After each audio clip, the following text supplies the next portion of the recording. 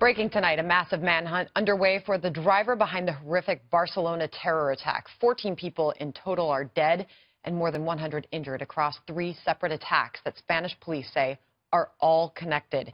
Sadly, tonight we are learning that 42-year-old Jared Tucker from California is among those killed in this senseless act. Foreign Affairs correspondent Benjamin Hall is live in Barcelona with the frantic search to bring terrorists to justice. Benjamin? Good evening, Sandra. Well, it was here on this street, Las Ramblas, where this all began yesterday. 5 p.m., that white van careering down the road through the pedestrians behind me. And as you say, 13 were killed on that occasion, including a 3-year-old boy and also that American, Jared Tucker, 42 years old. His father spoke to the press today about the moment they found out that he was dead. They showed him some pictures of some of the people that were killed during the attack, and they recognized one of the pictures as Jared.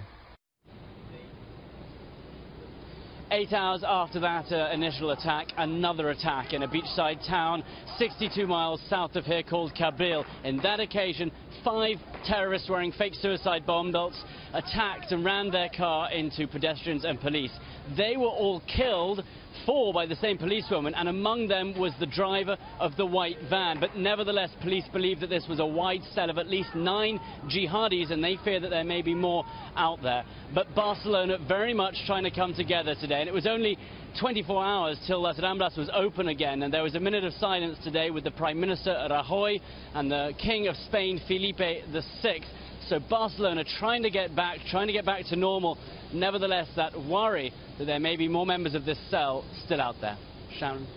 All right. Thank you, Benjamin.